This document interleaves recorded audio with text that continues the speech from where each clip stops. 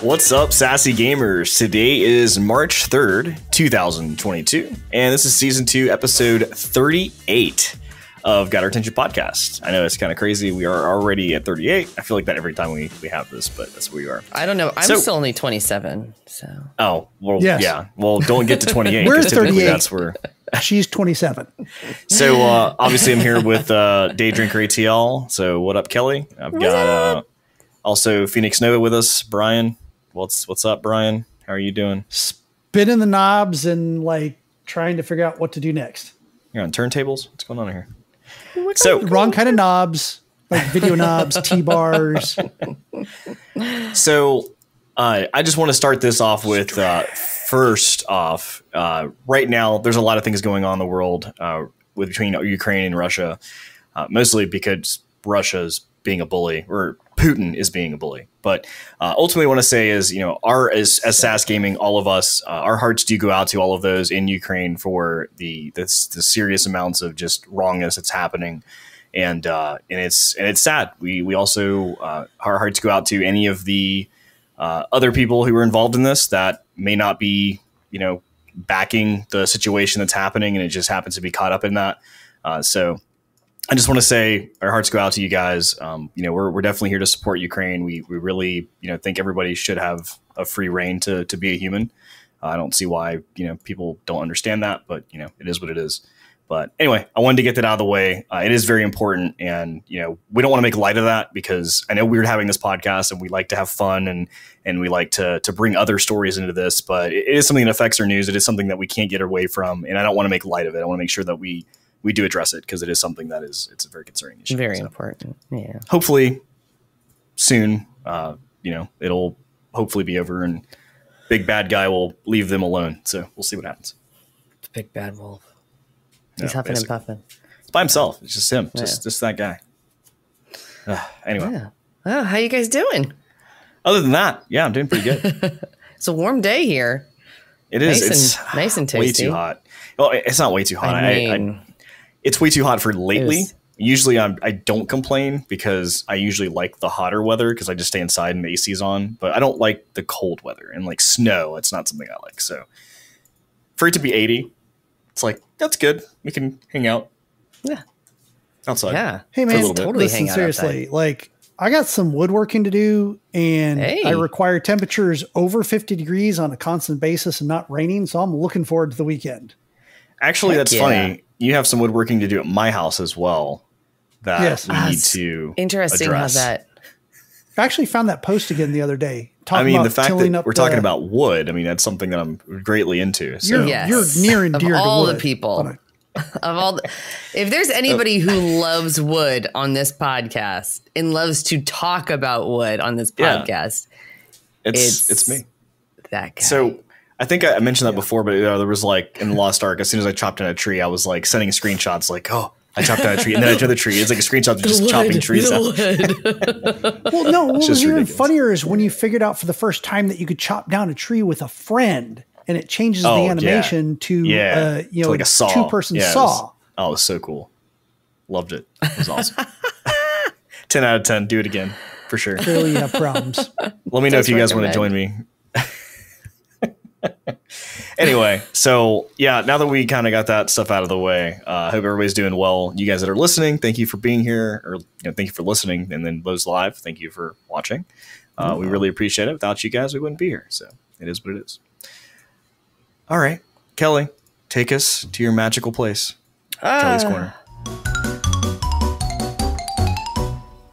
So it's not the first story isn't very magical. We're gonna not keeping it really lighthearted. Well, I did switch things up. Oh, maybe it is magical. I don't know. It's a different kind of magic. So did you guys know? You're talking about the land of Baba Yaga. So yes, it is. It is magical. It's very magical. Yes. Did you guys know that the sunflower is the national flower of Ukraine? No, did not. No, I did not know that either. I learned that today reading this amazing story about a viral tweet that has more than 2 million likes now. It is a video of a Ukrainian woman talking to a Russian soldier, and they look like they're just having kind of a normal exchange. You can't, it's all in Russian. And so you just from their body language, it doesn't look awful.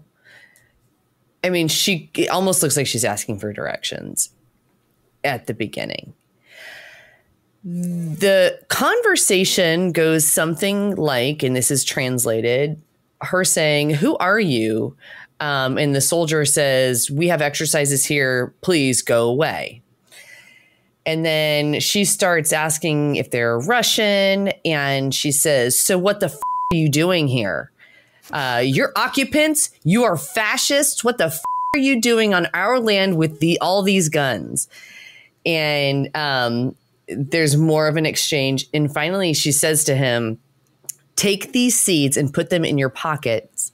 So at least sunflowers will grow when you all lie down there." So basically, once you're dead, at least something good will come out of this. And by the way, you're going down. You're going to be dead. I heard this, but I didn't know the story behind it. Like, I did read that line of someone saying that, but I didn't realize it was like their state flower. I didn't realize that, or their country's flower. I didn't realize it was. Yes. I just didn't realize that. So that makes the story 100% better, which is awesome. Yeah. And so because of this tweet, this video, the people are in protest adding sunflower, symbols to their tweets, to their texts. They're wearing sunflowers. They're putting sunflowers in their hair. They're, graffitiing sunflowers on buildings and stuff like that. Well, is it actually graffiti or is it like street art? Because there's a difference. I mean, at this point, I mean, well, graffiti is like tagging like garbage, and then street art's like it's a matter of perspective. But it used to be, there used to not be a verbal delineation, I guess. Well, it's also about did you get permission, or are people okay with you tagging their building? That's more of the problem. This isn't really a tag, and it's kind of like a war zone right now. So I think it's like okay. Like, you're talking about in Ukraine. I thought you were talking about people here in the U.S. and stuff, other countries like doing this. Oh, okay. You're talking about yeah. All right. I mean, it may be happening other places. I don't know. I'm sure we'll drive around and see something. Yeah. So I thought that was a pretty badass story. That's pretty cool. I mean, it's obviously it's like I said, it's something that we can't take lightly, right? Like, this is a serious issue. It's a serious thing going on. And even though that's not like a great story, I guess you could say, but like it's still kind of cool to hear. You know what I mean? Like, it's just, it's it's really strange. This is not how I thought my 2022 would be like, but roll the dice. I guess we will always find out what's next. Yes. Well, moving on to something less serious. I love UFO stories. I'm not like some huge conspiracy theorist or anything, but when I see something with, UFO in the headline, I like to peruse the article. And remember, we were talking last year about how the U.S. government has declassified a lot of UFO sightings and stuff like that. Well, apparently a year ago, February 21st, 2021, there was an American Airlines flight flying between Albuquerque and Ohio, I believe, Cincinnati. By way of the Bermuda Triangle. Yeah. Let's go back to that one in just a minute. I mean, I wouldn't be surprised with some of the weird reassignments they do with layovers and stuff. Like, you bought that ticket, and then it's like I get notification. I have a flight right now booked for PAX technically, and I get updates every day, and it's like, oh, your flight has now changed with this. And it's like usually just a couple of minutes difference, like the thing has changed. But initially, it was a direct flight. Now it's like I have an extra stop to go to like another city. No, the opposite Salt direction. Lake City. Like it's literally the opposite direction of where I'm going. And he's going to Miami to go then to Boston. Yeah, it's stupid, but yeah. You say that though. I have heard of people having to fly to like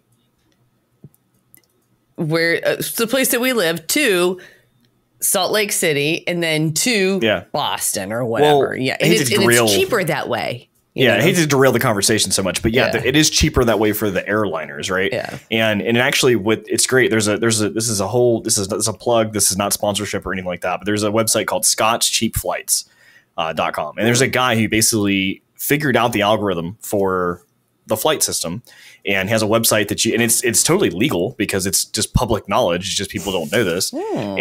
And they had to change it a little bit, but initially they were finding these flights that are basically these layover flights. And instead of going to the last point, like let's say Boston where PAX is at, you actually want to go to Salt Lake City, but you can buy this cheap flight to Boston. And then when you get there, you just get off in Salt Lake City and then you're in Salt Lake City where you want to go. I'm good. Never mind. Thank you. And it's, $50 because like this weird airlines get really cranked when you do that.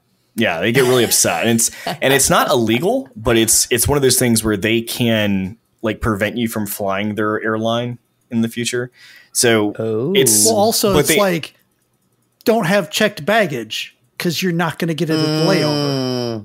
Yeah. You can only do carry on. Oh my gosh. Yeah. So there's some restrictions. If you're doing carry on and you're at the like end of the line and they're like, sorry guys, there's no more overhead luggage space left. You're like effed in the A. Yeah. Only just put you're going to Boston. But yeah, it's a weird ScottCheapFlights.com. I've had them for a while, but they mostly do international flights, which is really cool.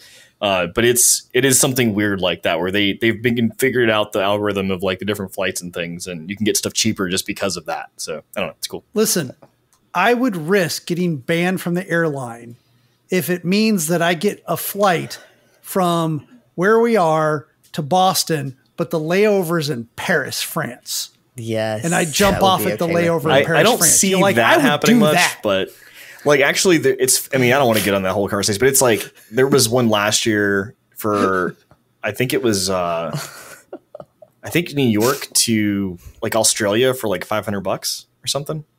Like what? Like extremely ridiculous, but like because of the certain time frame and a certain even a glitch. Like if they have a glitch, they have to honor it. Like if you've already bought the tickets, they just have to do it. So it's right. It's crazy. But yeah. Anyway, back to your story.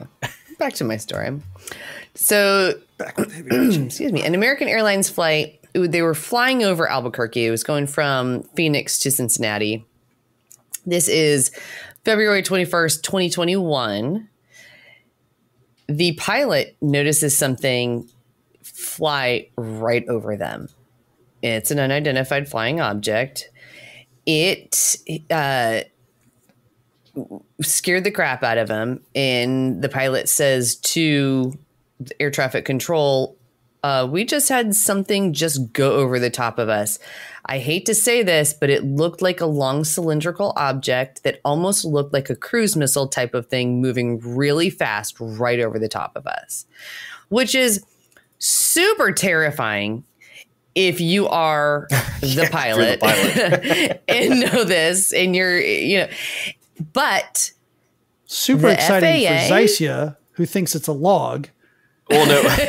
Well, what's funny is it sounds like that was an ex-military pilot, because why would he think it's a cruise missile? Like that's something he's probably familiar with. Like, yes, like that would be terrifying. Well, I'd be like, oh my God, like PTSD instantly. Yeah. So the FAA initially they weren't confirming reports about it. Then American Airlines did confirm the report.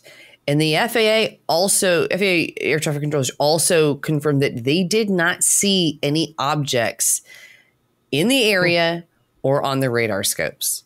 Sweet. Yes. Very interesting to me. What the heck was it? But apparently this happens way more often than people know. Oh, yeah, for sure. And pilots are afraid to like come forward because when they do, they get pushback from the airlines themselves. One pilot said, most pilots, this is quoting the mirror.co.uk article, most pilots will use phrases like unidentified traffic or aerial phenomenon. No one wants to say UFO. If you say UFO, people think you're either drunk or on drugs or nuts. Ah, that's a good point. Yeah. So they don't play that. Yes. And what people don't realize too is another reason why they don't say UFOs, because when you say UFO, people immediately think aliens, but an unidentified flying object is anything. It just has the stigma of being alien-like because of what it needs to be is and whatnot. The pilot just needs to record it on TikTok, and then people will believe it. Oh God. Yes. Not saying that he should be flying a plane. Well, everything on TikTok is true, but the fact that he's piloting a plane using TikTok, he can just record and then splice what he needs, and and then talk over, So I thought it was super. Taco. I saw Brian's eyes light up. He was like, taco. Tacos. Yeah. So I did not realize how frequently it happened until I read through this article too. So I thought that was interesting and stuck it in the corner. All right. Well, what else you got in that corner? That's all I got in my corner today. Oh, crap.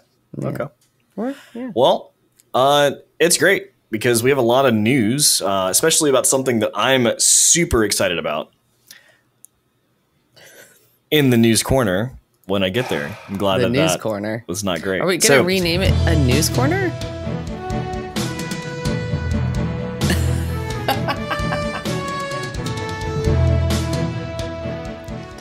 I had that a lot better in my head. I was going to lead that in a little better, and then you threw me off with the weirdness. It happens. I just do the fast one next time. Yeah, if you're like me and you're crazy and you've pre-ordered a Steam Deck, something that hasn't been released yet, something that you only paid $5 for a voucher to be able to be in line, which is to help away the scalpers and all the crazy bots. I mean, and stuff whatever. And also, That's Zycia likes to stand in lines. No, it's a virtual line, so you can do it anywhere. Yes. Not necessarily. I know. Wait, champagne brunch. I'll be there for sure. Let's do that. Tacos and brunch. So Steam Deck, if you're not familiar, Steam Deck is Valve's new handheld device that they're producing. It's very similar in the shape of like a Game Gear, I guess you could say, or like a Switch.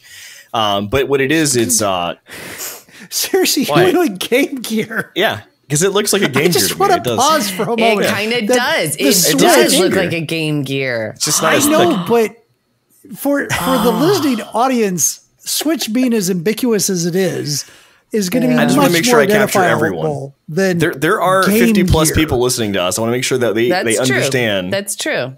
Like, they may not know what a Switch is. They know what a Game Gear is. I mean, that's whatever. But everybody younger than us, if they knew what a Game Gear was, even if they're 50 now, they know what a Switch is. Yeah. That's true. So Valve has last year announced that they were going to be producing a handheld device, and it's not going to be a proprietary system in the sense of like they're going to produce their own games. Like only Half-Life 3 will be on this, which Half-Life 3 is not announced, obviously. But what it is it's going to allow the Steam what's called a big is it big screen, big feet. What the hell is it called? It's God, I always do this. It's big screen. It's basically running on a Linux kernel called Proton. And it allows you to run the Steam platform with all of your games you sign into and be able to play them in a handheld device. So if you're like me and you have like a million different games on your Steam profile, then you'll be able to take those games virtually and take them with you. So really cool idea. And of course, as soon as that was announced, everybody wanted one. So what they did was they said $5 vouchers. You get a $5 coupon where you pay $5 towards the deposit, essentially, for these devices. And when the time comes to buy them, they'll go through the queue and they'll send out emails for those people who have already purchased the $5 coupon or a voucher or whatever. Kind of keep away from the scammers and all the bots and all these things that we've had issues with all the video cards over the past years, or consoles or whatever at this point, shoes. So Anyway, so we're here. So February 28th was supposed to be emulator. The emulator? Yes, Proton's the emulator. Apparently it's Arch Linux. Well, it's Arch Linux, running, yes. And it's running Steam OS 3. So it's actually kind of nice that Valve actually gets to use Steam OS after all these years of creating. Gotcha. Aww. That's what it is. Yes. So so with that, now that February 28th has happened, everybody's like freaking out because the week before we're like starting to get updates and we're like, yep, February 28th is going to happen. 1 o'clock Eastern time.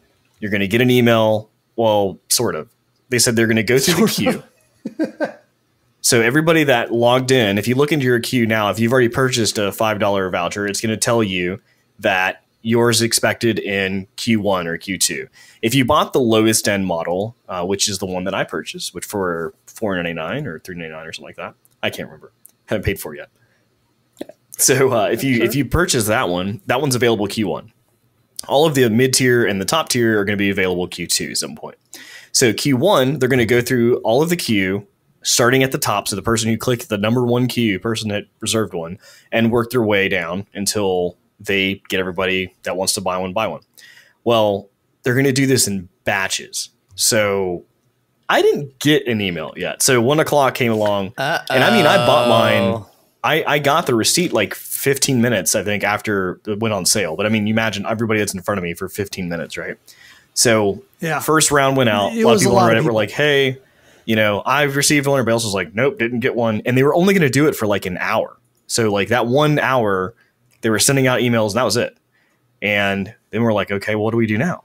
Well, another update. They said, hey, let you know, those who haven't received an email, we're going to send out more emails for the rest of Q1, because we said Q1. Well, Q1 is technically till March 31st. Yes. So they said starting on March 7th, I think it's 7th or 9th, whatever Monday is coming up, they're going to start sending out more emails. And then another wave. And then they're going to do that for every Monday for the rest of the month until everyone has the ability to buy one. So that's where we're at. I haven't gotten one yet. I'm hoping on Monday that I'll be able to be able to purchase it and get it ordered. But of course, with that, there's a lot of different things that are happening with this, because people are starting to get their hands on it, not just the reviewers. One of the people that I do follow is Linus Tech Tips. And Linus is like really nuts. Like, he's like super nerdy about all his gear. He'll take like heat guns and try to figure out like the like the actual temperature of the device. And I mean, he just does all these crazy tests to try to like, you know, figure this stuff out. And of course, Steam said, and on the 28th, all of our embargoes will be lifted. So any person that's reviewed this will be able to say whatever they want to at this point. So immediately, Linus puts out another video saying like Steam Deck unfinished. And we're like, oh my God, here we go. Like, you told me already this was awesome. Now you're saying it's unfinished. But it was kind of a troll, because he talks about it. And by the end of the video, he's like, yeah, so you should definitely buy one. Like, this is a no-brainer. Like, and he said, yeah, there are obviously some things about it that like will be eventually fixed most likely, and things that he thinks could be better. But ultimately, it's like it's a great device. He's like, this is a device that we've been wanting for a long time. There's so many settings that you can adjust, like a PC. Like, you can just change all of these things to make the game run that you want to run. So anyway, that's really cool. But also, they come out, Steam, so Valve announces that they have a new game coming out. And we're like, what? Like, without a Steam Deck. And he's like, new game. And we're like, Half-Life 3. And you're like, no, Half-Life 3. Come on, we're not going to make Half-Life 3. That already came out on the VR stuff. It never came out. So it's a new game. It's not Portal 3. It's but Portal is in 3. The Portal.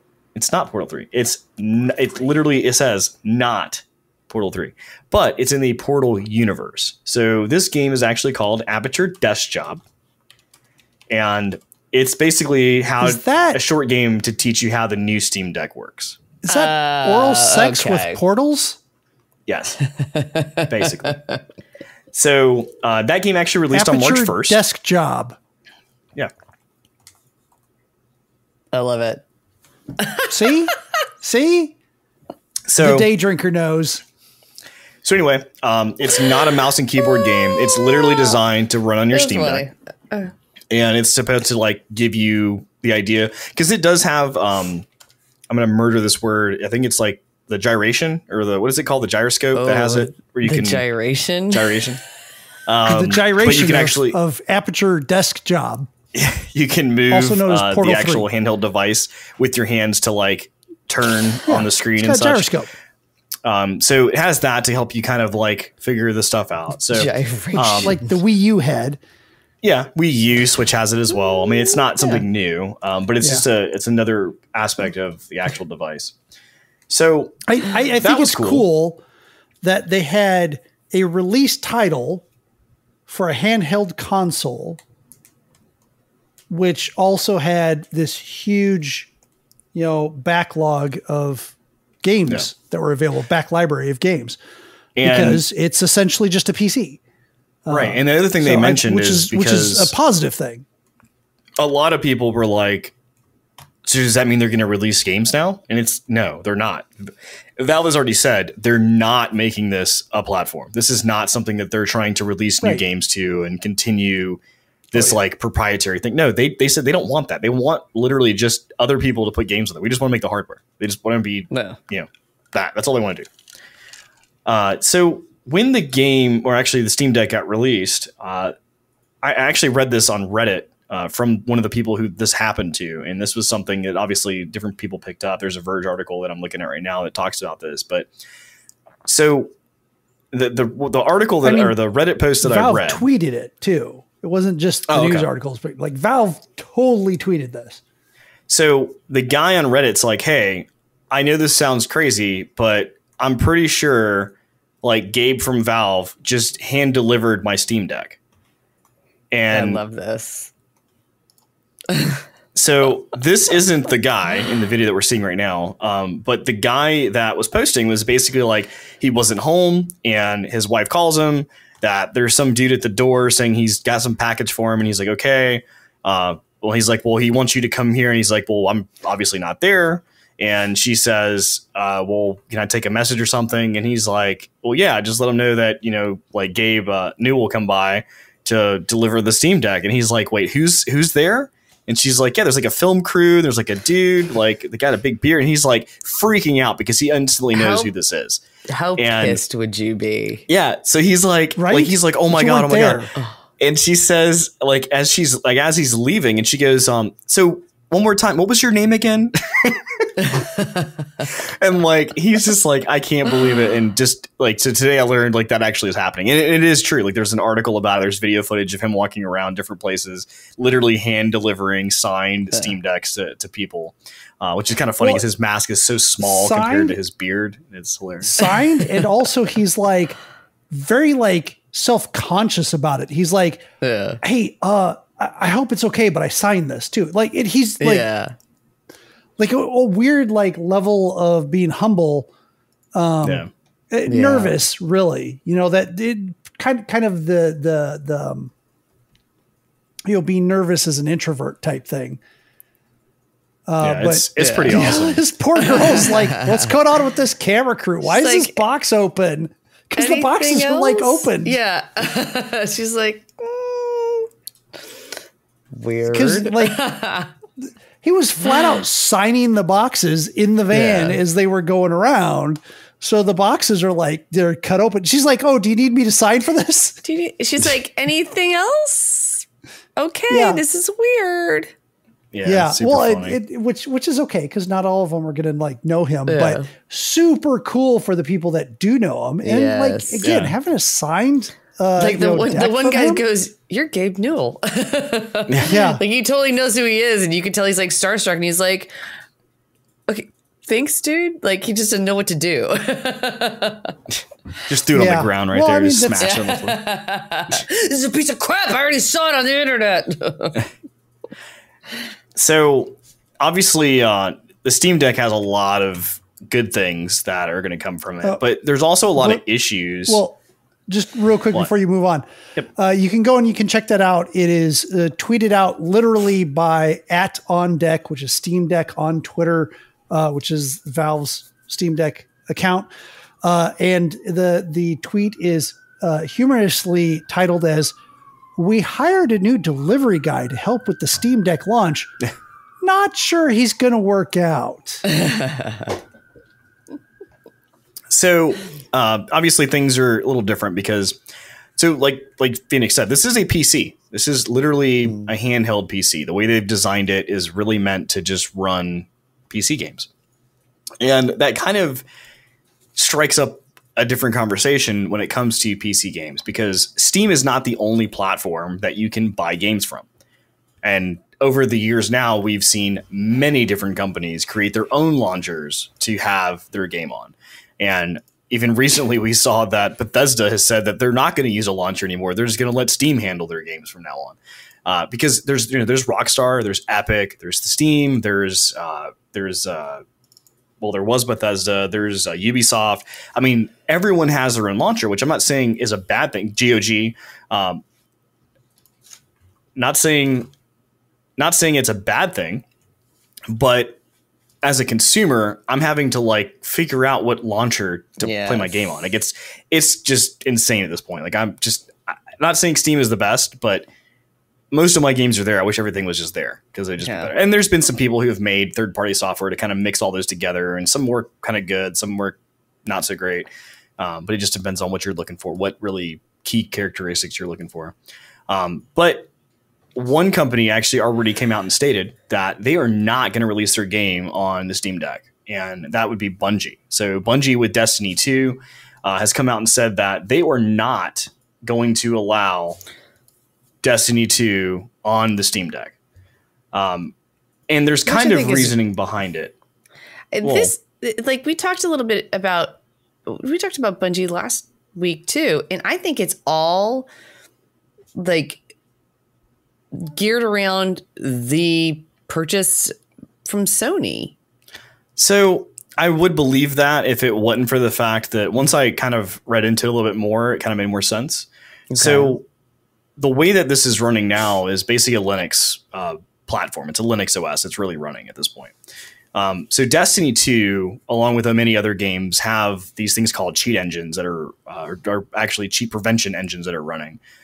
Like Battleline, different things like that, to prevent cheaters from actually breaking their games.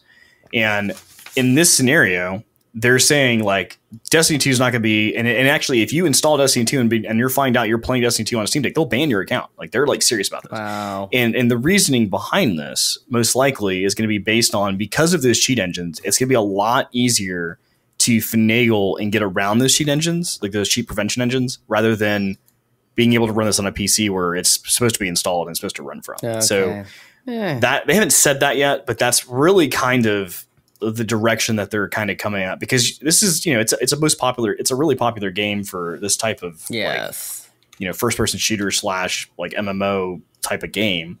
And BattleEye is like this anti-cheat software is actually the word to say, but they haven't really said that that's like a thing they're going to do on Steam Deck. Like really, like it's not like a thing that they've perfected yet. Right. So they're like, maybe this will change in the future, but right now, not going to happen.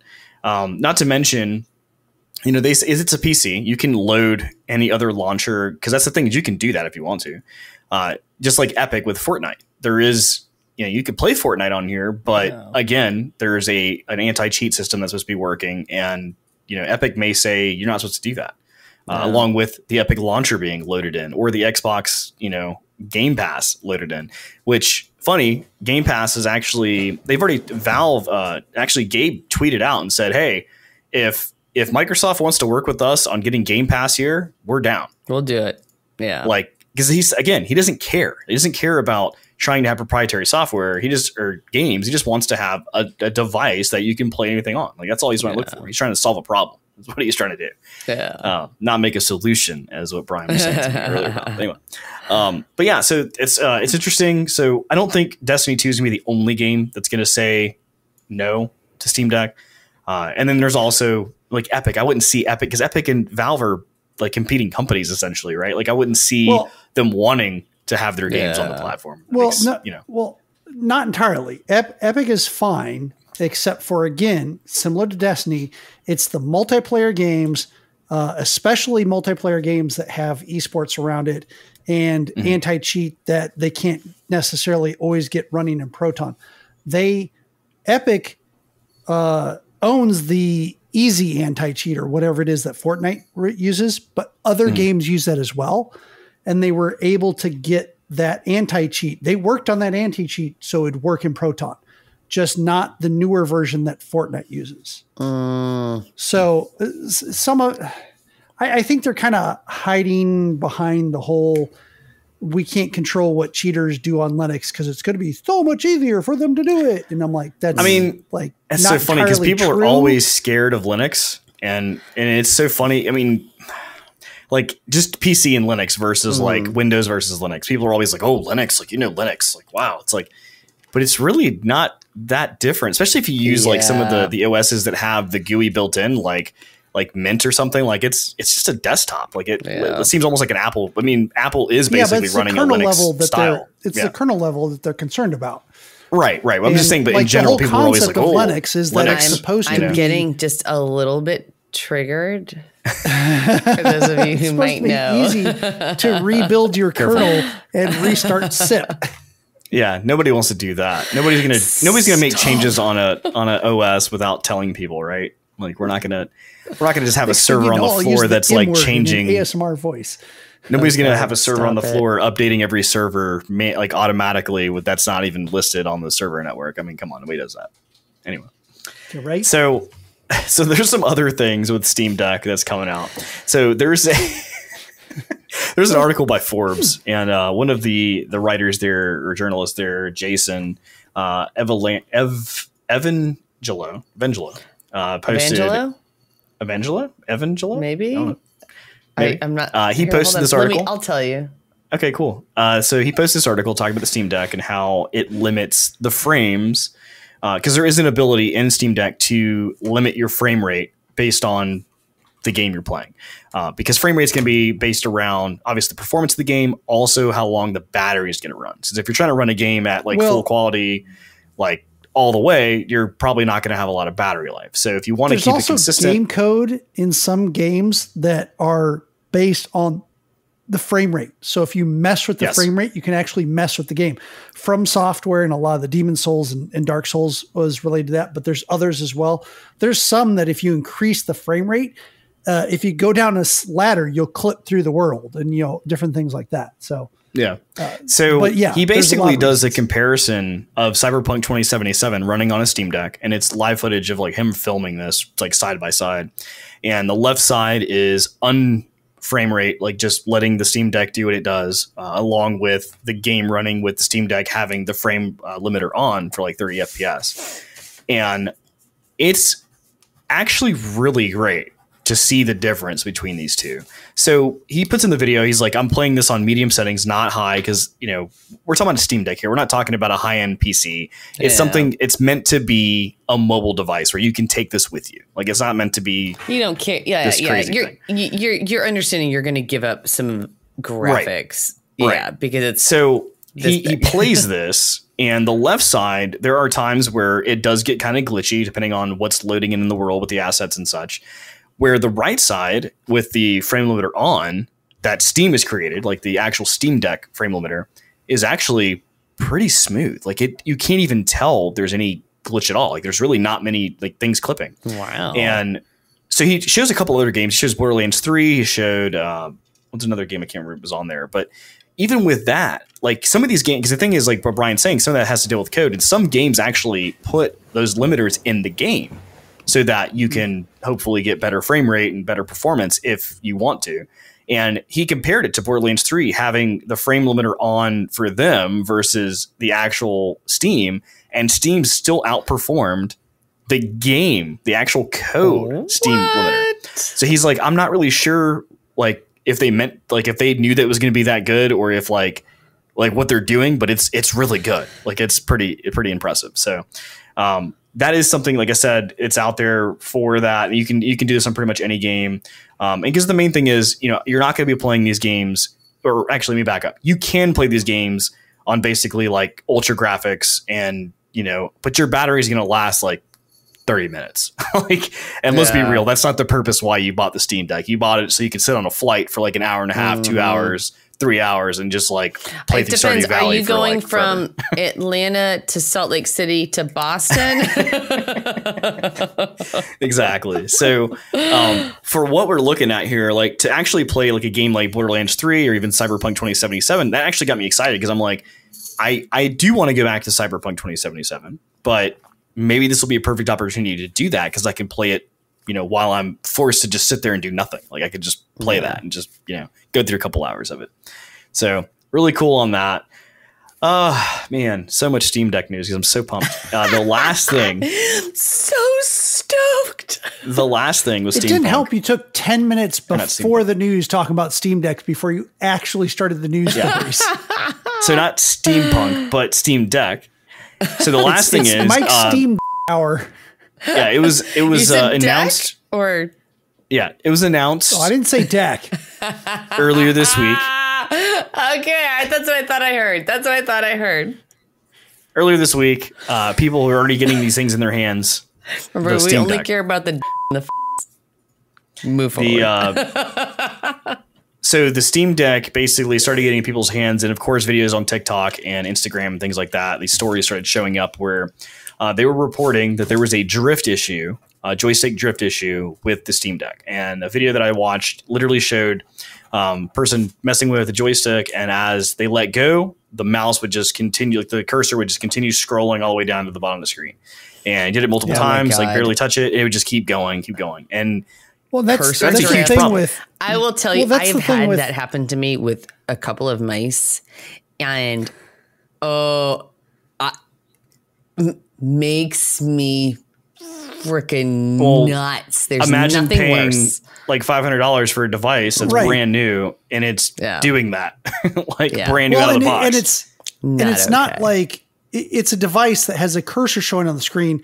So where some UIs just have like blocks and you're bouncing from block to block, you know, they might program into it. Oh, the joystick needs to go past a certain threshold before we jump to the next block. We can't do that if you got a cursor on the screen. It's a lot more noticeable in something like the Steam Deck.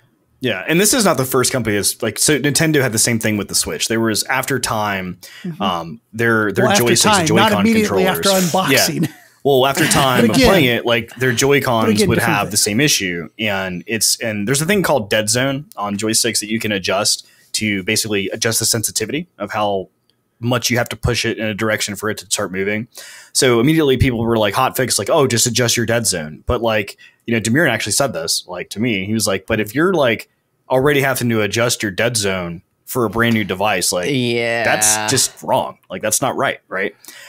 So again, Steam Deck, Valve already announced that there's a software patch. It's the old, well, if this is already happening, what else is wrong? Right. There's also the fact that it perhaps because a lot of people think the dead zone and all you can do is increase the dead zone, and that's not necessarily the case.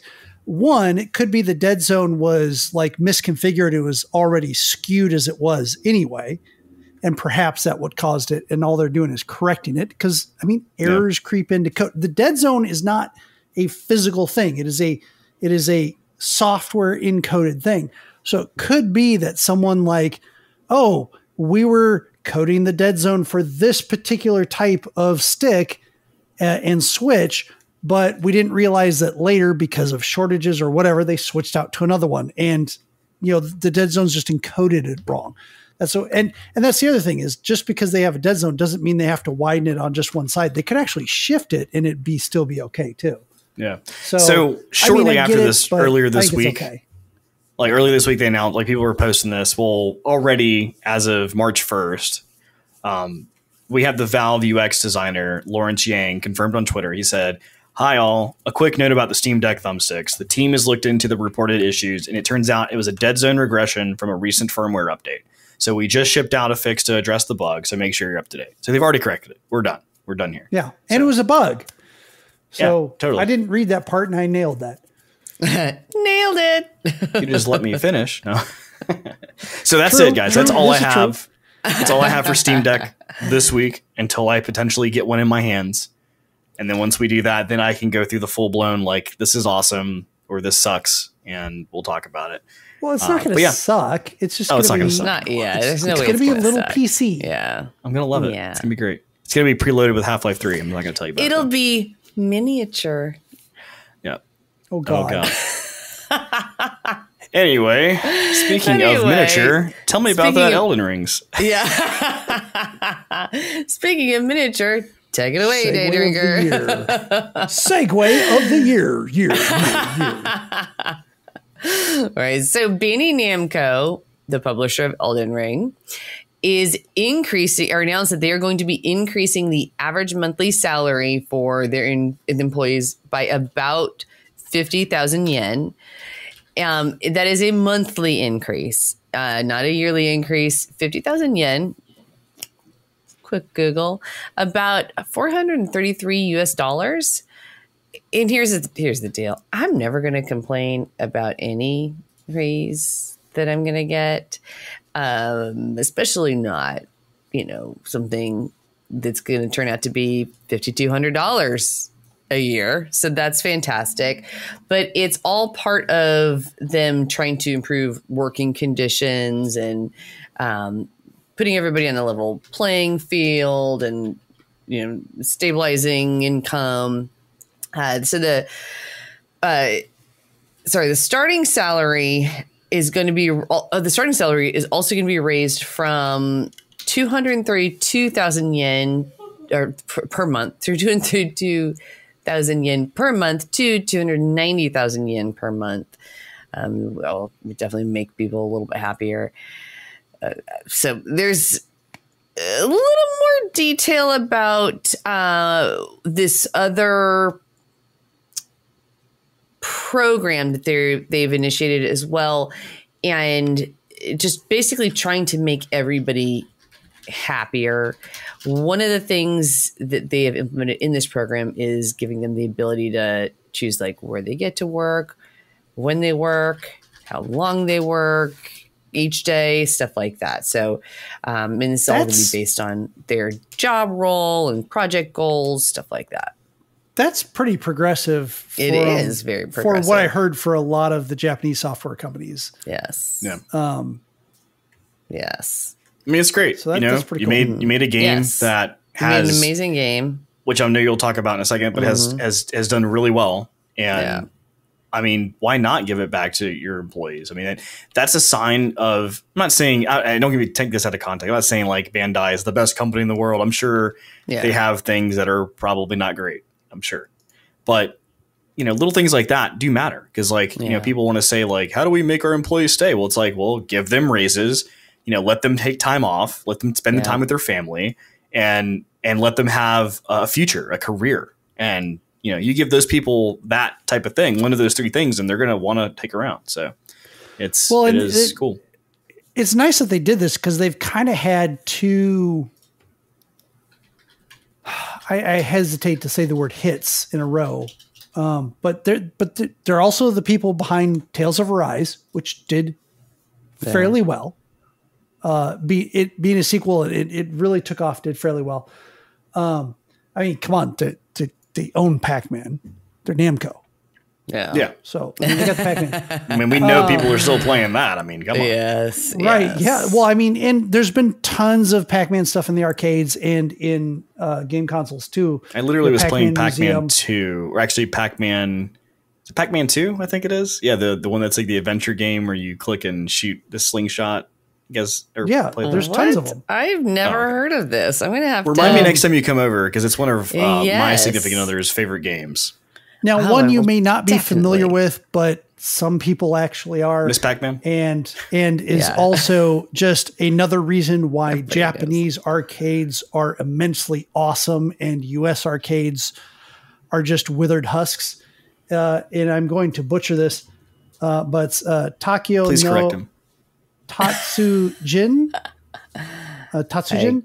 which is the Drum Master, which is one that I really encourage people to go look up and is available. It is a rhythm game that is not quite as batshit insane as some of the Japanese rhythm games can get, but is still pretty cool. Cool. But yeah, they make a lot of stuff. And some of it we know. I mean, hey, Subnautica.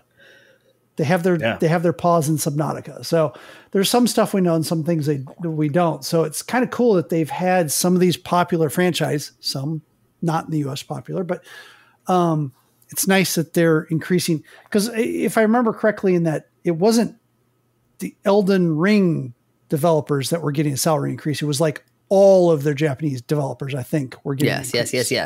That's across the board. Which is good because they've had a number of big releases recently. So that's kind of cool. Yeah.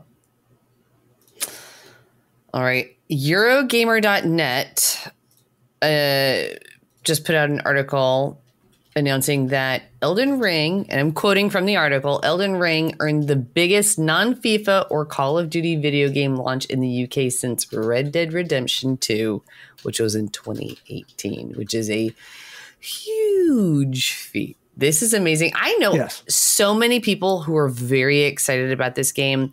My brother-in-law mentioned it a couple of times, and as soon as it came out, was trying to play it. I got on Twitch and watched a couple of streamers play it.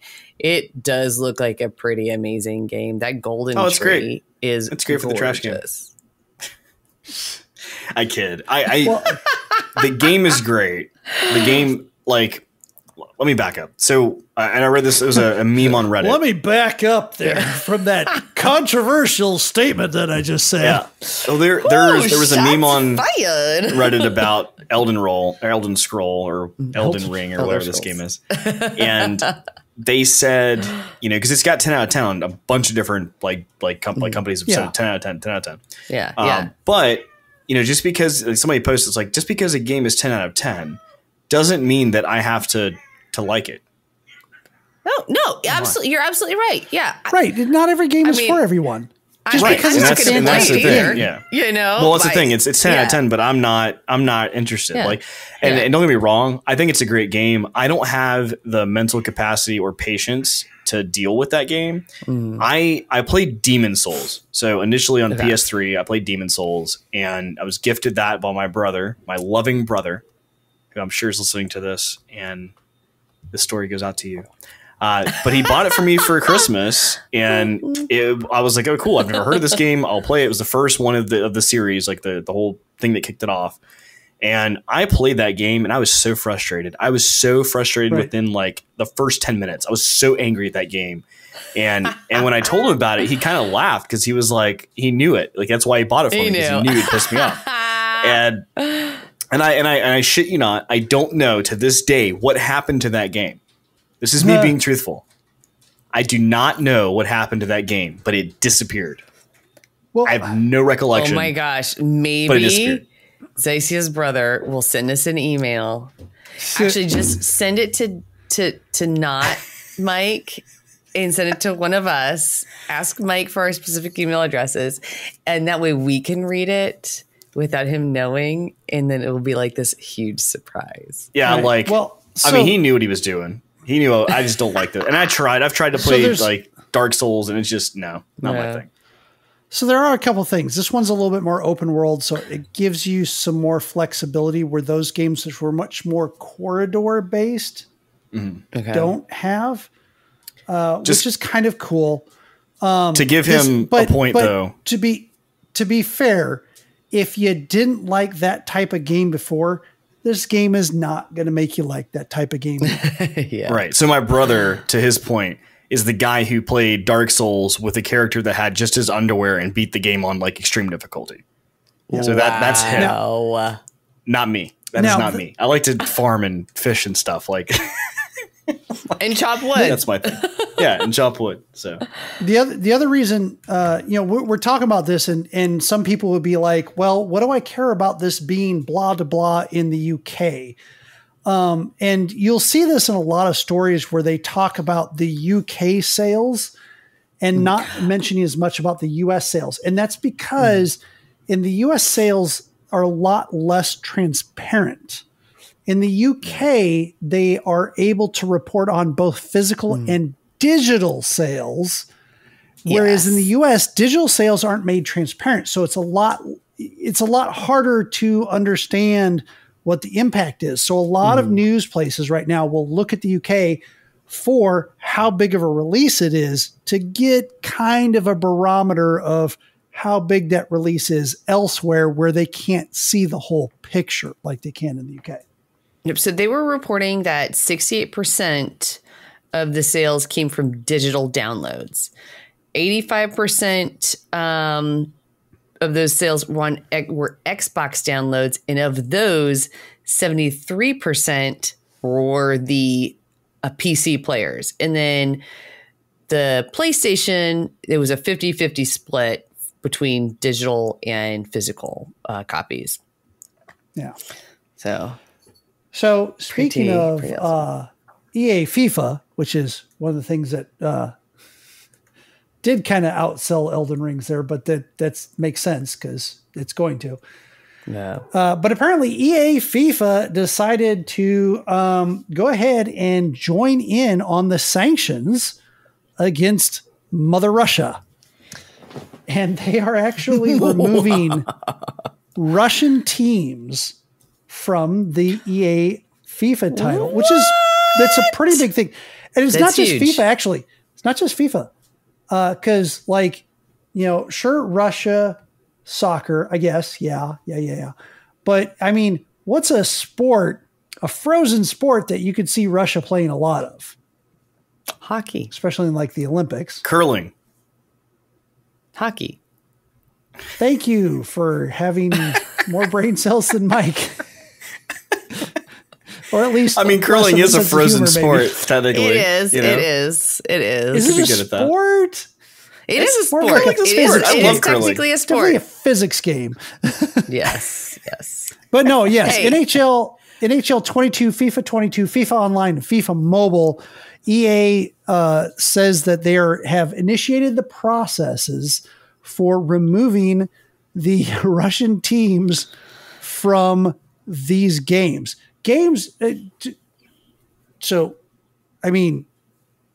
Yes, maybe I'm a decade too late in saying this, but welcome to the digital age. I know, right? Where you can buy a game, which technically most of these games, for the vast majority of games, you do not own the games. You sign a EULA that says you are licensing a copy of the game from the provider. But we won't go too far into that. That's a whole other rabbit hole. We'll save that for another podcast. Yeah, right. We could do a Steam Deck size Zycia total rant on EULAs. Which, by the way, I don't know if anyone knows. Just side rail on EULAs really quick. Side quest. If you actually, someone actually read the EULA for Peacock, the streaming service, and found the recipe for Dave's white chili in it. What? Yes. Nice. People hide that stuff in there all the time because they know most people don't read it. They skip through it. If they have to scroll through it, they scroll all the way to the bottom and hit press, or they just say next. Right. So, but anyway, what's interesting about the EA thing, the FIFA thing? So what happens? Because remember, FIFA is making a lot of money off of these fantasy leagues, like the what do you call it? The leagues. Yeah, the FIFA Ultimate League, Ultimate League, and things like that. Team, so what if you have players that are Russian players that are no longer going to be a part of the game, and these are worth money? These are your key people. Again, welcome to the age where you can buy a game, have a game, and the publisher can come out and change it. Now, yes, in most cases right now, people are behind this change. And I hate to be a doomsayer because I'm normally not, but really that's something they could do. They could totally change the game that you bought and make you really dislike it. Yeah. Rocket League. Sorry, I didn't mean that. No, that was exactly on topic. That was exactly what I was trying to say is that it's kind of interesting that they can just reach out and make just massive changes to your game. Fortnite all the time does it. People are like, oh my God, they introduced this weapon that's spray and pray and I hate it so much. And I'm like, get good with that weapon. Stop just doing boxes and shotguns. Did you just say get good? Did that just happen? He did. He really just did. Yes. So in context with Fortnite, Brian Phoenix Nova has said, "Get good scrub" is what I heard. I heard "get good scrub." That's all I heard. Well, I didn't say scrub, but I mean, it applies to anyone in any game. If you are going to get so locked into one particular meta, especially in a game that is a live game that involves, you're gonna careful you're with gonna meta. Meta is a term something. now that could be a whole multiverse thing. So This is true a company, too. yeah, A company with like people with no asses or legs. it sucks that we can't even talk about meta anymore about having to clarify that it's not the company, but like an actual term. It is Right. pretty sad. It is pretty sad. So there's more, So right? kind of looping back around to where we started, which is the Russian invasion on Ukraine, and not to make light of it, but in all reality, there are people in the Ukraine that are actually making light of this in a way to try to find some of the humor in this bleak situation. Yes. The Ukrainians themselves are trying to, like cheer themselves up in some ways. Some of it is they're putting captured Russian tanks on eBay for $500,000.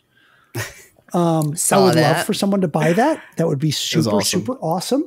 Did you see the one where the tractor trailer was hauling off the Russian tank? Like a farmer basically hooked it with a hook and drug, and like you can see the Russian soldier running after it as he tows it off. Wait.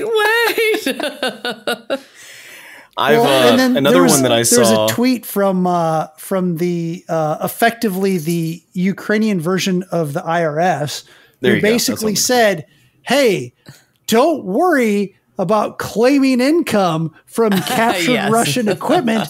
You can go ahead and sell that. Just keep all that income. Yeah, keep all that money for yourself." It's funny so there was another video, like a TikToker basically got into one of the tanks that they had and filmed how to turn it on and how to use it. They're like, so pull this switch, click this button, and then you do this, and then you switch this thing, and it's like, boom, you're ready to go. And it's oh my God.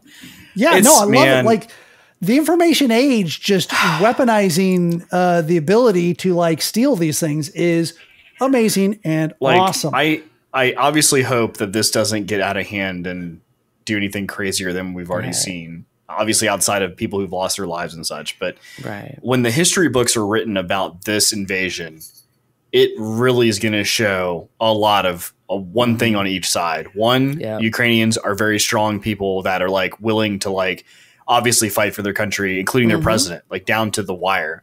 And then you have the other side, whereas you thought Russia was this massive power that if they wanted to do something, they would just come in and do it. And it's not happening.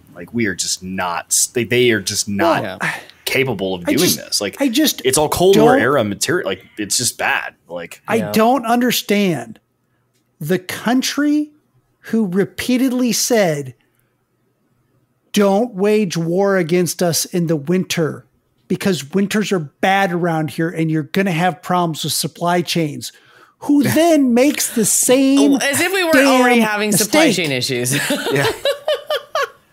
I don't know.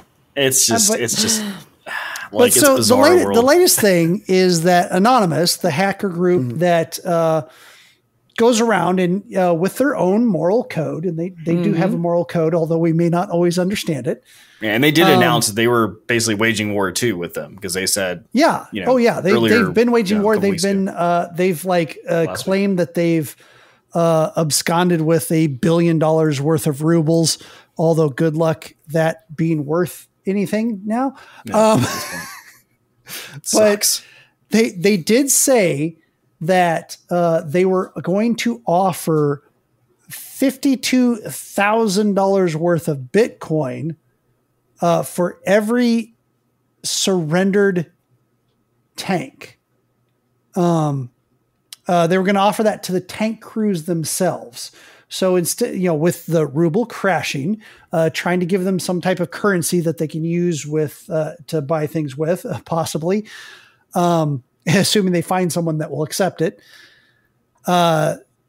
So all they have to do is they have to surrender their tank and wave a white flag with the word million on it, the password million on the white flag, so that the hacking group can recognize them. And then I guess from there determine who they are and transfer Bitcoin money to them. I don't know. But so what's scary is if that actually happens, then it's like, wow, Anonymous is kind of wild. They actually have like facial recognition. They have a way to like figure out how to find you. Like, which I'm not saying they couldn't be. They're kind of wild already. Like, we don't obviously know who the anonymous group is. That's obviously why they're called anonymous. That's the word. It's the name. But like, it could include kind of people from. It could just be a bunch of people in their basement. It could just be, you know, people of various a bunch of people in their basement. Well, I mean, it could even be like members of different, you know, KGB, CIA, like, you know, spec. I mean, all these we don't know. I mean, we don't know who's included in this. So. I mean, maybe Snowden there is a possibility they anonymous. He could be. He could be. And the other thing, it could be anonymous. Could be just one person. We don't know. Like, there's just no way to know. Oh no, no. They're definitely not one person. We don't think so. But I mean, it could be. No way. We don't know. Are you anonymous? Is that what I'm hearing right now? Are you telling me you're part of anonymous? I'm just saying it's not one person. I think it's Demirin, and that's why he's not here. I'm just probably right. He's probably claiming he's probably delivering the Bitcoin right now. Single-handedly trying to defeat the Russians in the Ukrainian war through cyber attacks. Oh man, we could take that into a whole different conversation. I'm very passionate about this conversation because it's something I like to stay up with news and things like this. And this is not the podcast for. This is not what we do. Okay. And we do want to make, like I said, it's not a light subject we talk about. We have to at least acknowledge it and, you know, say that, but there's a lot to it. It's crazy. But you know, if you want to message me on social media or something and ask me a question, if it's not too crazy, I'll maybe respond, but whatever. But anyway, that is our news for the day, for today, at least. And listen to a word from our sponsors. When we come back, we'll talk about some of the games we've been playing, which are actually kind of exciting. Can't wait to hear about some games that Kelly played that we watched play. Some games? Yeah. Or one game specifically. But anyway, can't wait for you to come back. So hang on for just a minute, take a word from our sponsor, and we'll be back in a minute.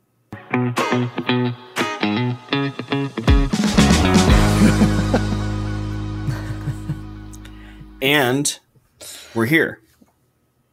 Did you like that? You guys hate that. It was so great. I loved it. Yeah. So that was weird. That was awkward, actually. And we're here. I mean, that's Mike in a word. Yeah, it's great. So, man, it's hard. Like, after the intermissions are over to like just chop it off and continue like acting like that didn't happen is so weird to me. You know, like I have to like put my brain back into a new pattern of thinking. Barely participated in that intermission. I listened the whole time. I'm still thinking about things. Super depressed about the lack of Zycia during that intermission. Those who are listening, then tell me how upset you are. Send us an email. Or come to our live stream and then flood the chat with how disappointed you are with like memes or something. I don't know. You could do that too. Whatever. Either way, this is the part where we talk about the games we've been playing.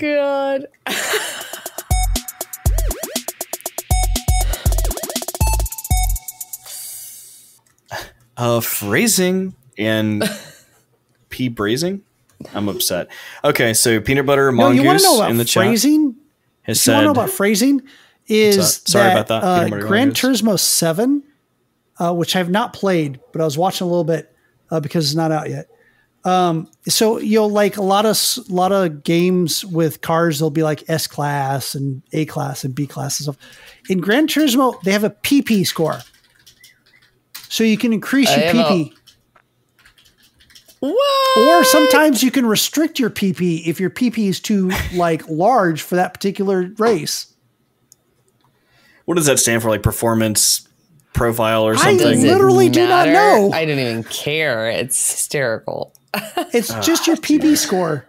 And the bigger the number, the bigger your PP. Oh my God. I'm not going to act like I don't have a chat in Discord named with the few people that will be undisclosed on this called Big PP Chat. Well, I'm sorry. Let me make sure that's accurate. It says Big PP Fam. Sorry. That's literally the chat name. So they're secret people. They're like undercover. We're not going to talk about it, but that's a chat room that I'm in. There's only 3 members. It's just me and 2 others. Anyway, sorry, I totally interrupted your 10-word sentence about what you've been playing. So what I've been playing. So we played actually Game of the Moment this past week, this past Tuesday, and we played a demo of a game that we talked about on the podcast probably a month or so ago, maybe right before Christmas. More than that. Yeah. Maybe November or so. But it's a game called My Friendly Neighborhood. And if you remember the article we talked about recently was that the developer was I think it was a Kotaku article. Basically, the developer had found a bug. So the developers are actually 2 people. It's just like, I think it's 2 brothers. I think maybe I'd be wrong, but it's 2 people for sure. And he discovered this bug. And so let me back up. So My Friendly Neighborhood is a first-person shooter, first-person horror survival game, essentially, with a shooter aspect to it. So you think kind of like a BioShock, something like where you're kind of creepiness and you have a gun and you have like lore and like puzzles to figure out and stuff like that. But what it's based on is a child's TV show. So think about Sesame Street. Down studio. Yes. Of a child's TV show called My Friendly Neighborhood with puppets in it.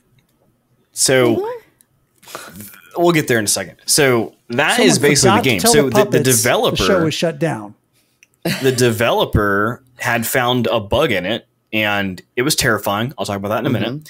And because of that, when the demo was released, I was like, "Oh, this is that game. I want to check it out because it seemed interesting."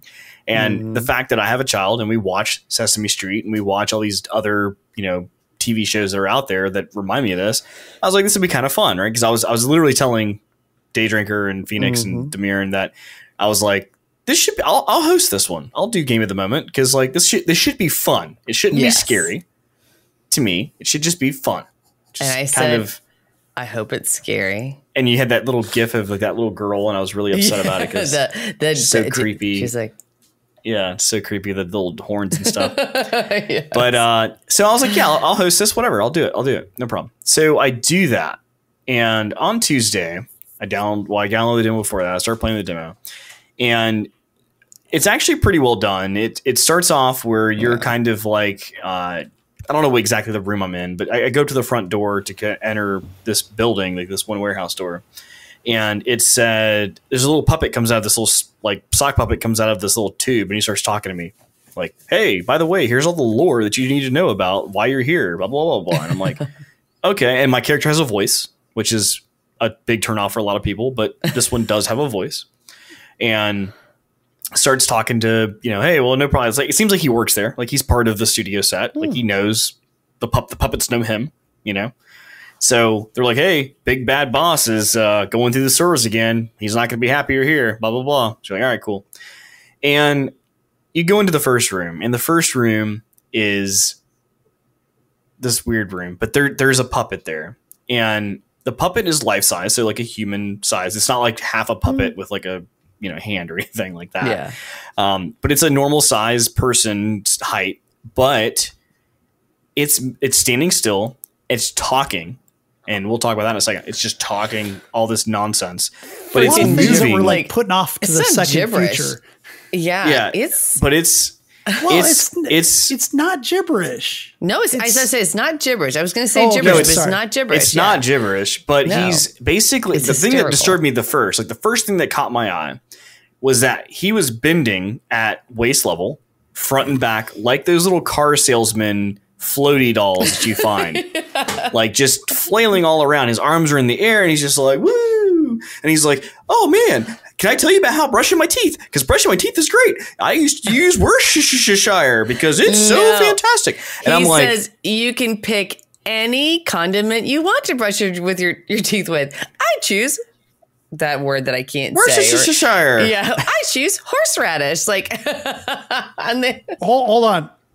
I would like to point out the very rare thing happened that we found a word that Zycia can pronounce and Daydrinker can't. Usually it's totally opposite. Because I get in my head about how it's written. go. We'll talk about that. So that happens, and it's very even. It always rubbed me in like the Half-Life kind of vibe, like very creepy corridor. There's this. It's just you and that thing. All you hear is like the environment around you, where it's kind of like water dripping or whatever, and it's this thing just going like, I'm just so happy about this thing, about brushing my teeth, and blah blah blah, and he's just like so friends. Pumped. Would you like to be my friend? And I'm like, he just wants a hug. If I would have heard this audio at 7 o'clock in the morning, if not earlier, when my son's awake and he's watching Sesame Street, I'd be like, no brainer, this is no problem. I'm just zoning it out. But the fact that it's in this game at this point where I'm playing, this is terrifying to me. So, and you can ask them, and you can watch the video. It's actually on their YouTube. You can check it out. I was creeping. You were hilarious at how tentative you were on doing just basic movement. And we're like, dude, they can't even see you. Just go by them. Like they're not, because seriously, if they do see you, they chase you down and try to hug you. And their hugs, to be fair, lethal. Are violent. Yes. Violent. Very violent hugs. Is like a nice way to describe it. They don't seem to know their own strength. It was awesome. I don't want to get in too much detail of because this is a demo right now, and the game will be released sometime in the future. Fantastic. But it's like an hour long. I played it for an hour. I was able to complete it within an hour, and even after beating it, the developer has a message at the end saying like, "Hey, you should go check this area out that you checked out earlier." And it also unlocked different game modes. So ultimately, it's a puppet Sesame Street type of game, except it's hard to say they're evil because they're not really evil. They're not evil. That's the thing. At least not yet. At least not yet. Deranged?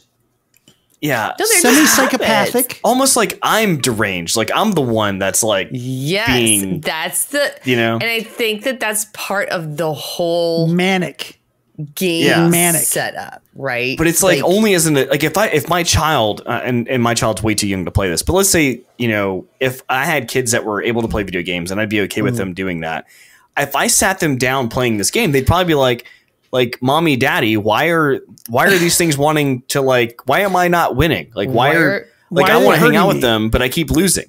Like why do I keep losing when they hug me? I don't get it. Like it's a really strange game for an adult to play because you obviously know it's a game and you're like trying to like not do that. But as a kid, I can see this totally being a thing like, mommy, why or daddy? Why is this like they hug me and I die? Like what's going on? One word of advice. I do appreciate that you don't kill them. Yes. Which is cool. Yeah. But you don't kill them. My word of advice was, if you see duct tape, yes, grab it. That is, and what to add on to that is if you see duct tape, grab it, but be very careful on how you use the duct tape. Yeah, because you only get, at least in the demo, it's just not useful. Yeah, in the demo, there's only so much duct tape around, and so the duct tape is to enable you to restrain some of the enemies. So straight jackets enemies.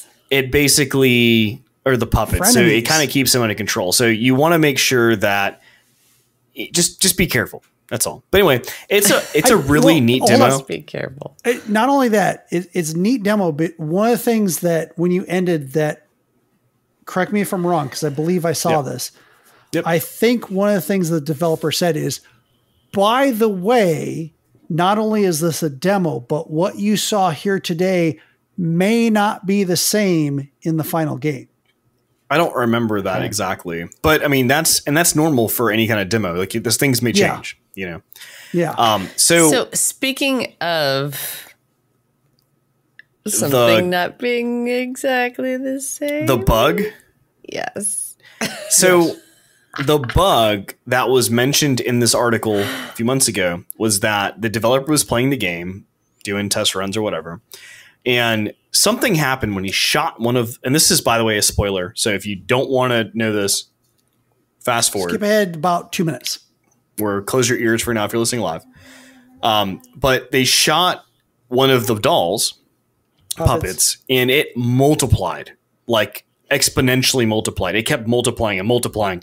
And he was like, whoa, this is weird. And as he tries to run down the hallway, they just kept multiplying and multiplying and started like popping into existence as he's getting chased by these. And it's like super disturbing. I'm like, super and he's like, creepy. he has a shotgun and he's like shooting these letters at it. And it's developer. like, the developer freaked out the developer. This stuff. The developer's the one who tweeted about it. Yes. Yeah. So I'm not going to say or not say that bug now feature is in the game. I'm not going to say that, but because it might not be. But you're the terrible. It's at least different. in the demo. And what I will say is this: I'm not going to tell you where you may encounter that, but when you do, I'm sure it'll surprise you. And the last part is, I did have a jump scare in this game. So I wasn't expecting that I would have a jump scare because it seemed very like I could see everything happening, but I definitely had a jump scare. So I can see how this game could be very different. And actually, last thing, it does have puzzles, and it's not simple like turn the key, open this door, move through it puzzle. It's like, oh, you found a key, great. Well, now that key opens the door where there's all these like things on the wall that you have to like match up. And you don't have those pieces, so you have to go find them somewhere to come back to be able to put these in place. Well, and then you have to do the math behind it to try to figure out what this developer piece goes where. Hit Mike's Achilles heel, which is it made Mike do math. Yeah. Which he relied on the audience to help him on that. Yeah. I'll say I figured it out, but no, it's not as straightforward. Even in the demo, like a tutorial, it's not a straightforward puzzle. Like press 1 to add. Yeah. No, it's like you have to think about it and figure it out, and it's not really straightforward. You have to like look at the clues and really kind of piece it together. So really cool. And to be honest, I really like this demo. Mike pieced everything together. He just doesn't like math. Didn't know the math. He absolutely knew what needed to be done. He had figured out the puzzle. He's just like, F you, math. I don't need you for my life. Exactly. No way. My math teacher was wrong. So it's a great demo. I definitely say check it out. It's called My Friendly Neighborhood. It's on Steam right now. The demo's for free. But add it to your wish list. It'll be coming out sometime. I think this year is what the developer's pushing for. But it's definitely awesome, and it's great. I would say check it out. It's been an entertaining time. Other than that, I've been playing Lost Ark. Still, I know that's weird. I am over probably 100 hours at this point into this game, and I'm still having fun. And I haven't been able to unlock the next story arc, which is funny because it's Lost Ark and there's arcs in the game. But I haven't unlocked that next part of the story yet because I'm not high enough level to get to that point yet. So I'm still grinding, trying to do that. But I'm having a good time. It's been great. So highly recommend if you're not MMOs and you want to try one. Like, or you're interested in MMOs, but you haven't found one yet that you like or want to try. Honestly, and it's also have you done anything MMO in this? Like, have you partied up with other players? I do matchmaking for dungeons and stuff, but it's like very quick. Fair enough. Then you have. Yeah. Then you have. That's cool. You've done at least. But I mean, I have our own SaaS gaming guild. So if you want to join that, feel free to send us a request. SaaS gaming. It's all it is. SaaS based gaming. And, we've got our guild and we're building through, mostly me, but whatever. I'll play it till I'm not. And so far it's been great. I'll play it till I'm not. You're missing one critical element there. What server are you on? Because the guild doesn't matter anything. That's a good point. Good point. Solid point. So we're on North America East, Carta, Karta server. Right. So if you want to join us, that's the server you'll have to be on. You can join our Discord. Actually, if you join the Discord, you'll find information about our guild there, along with all the other information of how to find us. So, but yeah, still playing it. It's still kicking. I actually only played My Friendly Neighborhood because I wanted to play something else for Game of the Moment. If it wasn't for that, I'd still be playing Lost Ark only. Right. So, well, I did jump in on some demos during the demo fest that Steam had. I wanted to take advantage of that, especially since one of the games that I was interested in previously, and we reported on previously as well, had actually showed up. And it is a game called Neon White. Now, Neon White was interesting because we saw some gameplay that looked very much like a first-person shooter. Movement, first-person, gun, shooting, we've just covered all the words in first-person shooter there, right? But it also had this card mechanic. And I was like, oh, you use these cards and literally like use them and they disappear to do special effects. I was like, okay. And this very, very stylized art style of like very white and bold outlines and not what you expect to see normally. I won't necessarily say cell shading. It wasn't really cell shading, but it was very stylized, very interesting looking. So I decided to play it. Now, what I did not know is what this game is a time attack game. Now, for those that are not familiar with time attack games, probably one of the best examples, yet at the same time, most obscure examples is Trackmania. Now, Trackmania is that you have a bunch of cars. You choose your race car, and all the race cars have the exact same capabilities, regardless of how they look like. They have the same capabilities. And you use your car to go through this track to get the best time that you can. And then you just start right over again. And you race against your ghost and try to get a better time. Or race against the other. And you don't technically race against the other people. Now, Trackmania is probably one of the best examples of that. I am going to act like I never heard you say the names of any of those games because those are the epitome of my gaming. I loathe time trials. Time attack games. Oh my God. Those don't get me wrong. You could almost say this is like speed running in a way, except for the fact that one of the concepts, because you got like cluster truck where you jump from truck to truck to truck to truck and you try to get as fast as you can to the bottom. By the way, no, it's a great game. It's a great game. And you try to get to the end as fast as you can, and you go to the next level. But see, the difference between a cluster truck or a speed run type game is that you are trying to get through all the levels consecutively as fast as you can. Whereas a time attack game, you're trying to perfect your run on a particular level. Now, that doesn't mean you can't go to the different levels in the meantime. You can jump between levels. One of the nice things about it, and I'll actually, for those that are able to see things, I'll actually show some of my gameplay. One of the things about game. This is that game. Yes. So you're jumping around and I'm actually picking up a weapon and I can either shoot with the weapon or I can use the card and it does a secondary effect. In this case, it causes a explosion to happen, which bounces me up and allows me to jump higher. This is the same developer from Donut County, right? I can't tell for certain, but maybe yes, that might have been part of it. Yeah, you check that out, please. That would be awesome. So you get to the end, and now when you first start playing these, you just play level after level, and you get to the end. It is. And then what you find out, it is same as Donut County. Mm-hmm.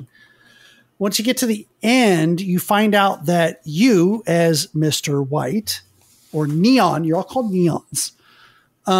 You are in heaven, and heaven is being attacked by demons. So what they do is they do this kind of trial. This is a great level, by the way. This is shows you a lot of the shooting, the jumping, the traversal.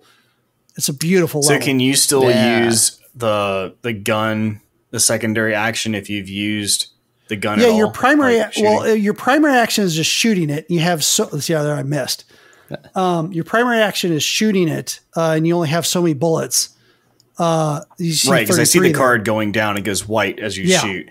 But I'm saying when you use the secondary action, if you use the secondary action, you burn the card entirely. Right. But can you burn the card after you've already used the primary action? Yes. Because see, I'm already at 29 and I just burned it. Okay, so you can save the shooting all the way to the last bullet, then burn the card to to get the secondary action. Yeah. Absolutely. So yeah, there's these different actions, and as you can see, the secondary action on the purple card, not only does it like give you a boost when you jump if you happen to be near the explosion, but it's also an explosion that takes out enemies. So what you do is you go through this, you find out that you're in heaven. They're having this attack of demons, and they do this great tournament where you get to attack the demons for them and kill them, and go through and help out heaven. And the winner of the tournament gets to get out of limbo and go to heaven because, and there's chests. You can see here that I have a chest. I'm going to switch to my sword. Well, actually, I just shot it. You can pick up extra things like health. But the idea is that you're trying to win your way into heaven. See, elevate, watch this, bounce, burn a card, bounce, burn a card, bounce, pick up cards as I'm going up so I have another one to burn. So there's some very cool and you can stack cards, it looks like. Yeah. You have like 3 cards of purifier. And you've got to switch between the cards because, you have it. You need to use a different card in a different situation. I should have gone up the river here. I didn't. The river is much faster than the stairs. Who is that? So that's the next part is there is a story going on here. And the story is that you're one of the neons, you're neon white, but you actually find out that there's these other neons that you have known in your personal life previously, but however, you don't remember them because of course, amnesia, that's gotta be because really why not? There's a story here that very much pulls on anime tropes, 100%. You've got like neon yellow is this dude bro that knew you in a previous life. Dude bro. And he's like, he thinks you're the best and he wants to work with you. And then there's like neon violet, who again, borrowing on the tropes of anime, is very much this young-ish girl that you're uncomfortable about the fact that she seems extremely interested in you and calls you teacher and wants you to teach her how to shoot. And you're doing it as you're like behind her and showing her how to hold the gun. And she's like, can you clearly turned on by this? So yeah, there's this. I actually don't remember amnesia. It literally stated that on the screen. Yeah, like right. Remember. Yeah, exactly. Amnesia. This is so there's some. It really borrows on some anime tropes for the background story that's going on. See, Mr. White, hee. Yeah, right. Oh God. Yeah, it's just. So it sounds like you're playing another what is that game? Boyfriend Dungeon. So it sounds like. Yeah, but the nice thing is that the story is a little bit more in between things, especially once you get to heaven. Because once you get to heaven, it sounds like you realize that. Oh, yeah, right. Well, it depends because he was very uncomfortable there. One of the things that you learn on heaven is that to be able to continue going forward, you need to have a certain level, Mr. Mikey, which you're at. And to get that level, you have to get. Is Mikey a cat too? God, I love how it's neon spiritual services. Yeah, right. Well, you're neons. You have to like increase your level by doing better and better at level. Cause I was doing bronze most of these levels and like you need to gold or better. Ace is the other one, which is finding shortcuts in the levels, finding different ways to move around level, which actually I have coming up. See, I'm at 96. I need to get 91. So I go back to this level and I'm like, okay, let me play different ways through this level. And it's like, oh, okay, I see that I have a different way I can jump up that maybe I can like shortcut. And here I did not jump up. So I think this one I just get gold. You keep getting better and better at your time. Well, what's better than gold? Ace. Oh, I said that a moment ago. No, so I increased my rank there. I don't think I ever got ace on this one, but I did kind of figure out there was this way like, oh, okay, I can instead of, going through the normal way like you just saw, I can try, and I don't think I did it successfully here. Actually, I didn't do it at all there. Let's go a little bit further on. See, I figured out, I can jump up on this. And then I just said, I screwed it up. I'm just going to start over. Because at any time, you can just hit F and start your run over again. So as soon as you think, I messed that up. See, I'm like, how do I get up there? And I keep playing with it until eventually I'm like, I figure out how I can jump up on there and I can shortcut my way across and be successful. Now, I'm never very good at it because I'm like, I missed my jump. And I'm like, I got to shoot that guy. And I shoot them, and then I can shortcut across. And eventually, sure, I did decrease my time a little bit. But that's the thing. You have to be invested in the loop of finding those shortcuts, finding those different ways to get around in order to shave that 1.5 seconds off of your time so that you can get a little bit better at it. If that is not up your alley, then you're not going to like that game at all. But it does have a cool aesthetic, and it is kind of cool to play. That's cool. It looks cool. I mean, I like the idea behind it. So time trials to me are like, it's so... The other way to say it, time trials. Yeah, thank you.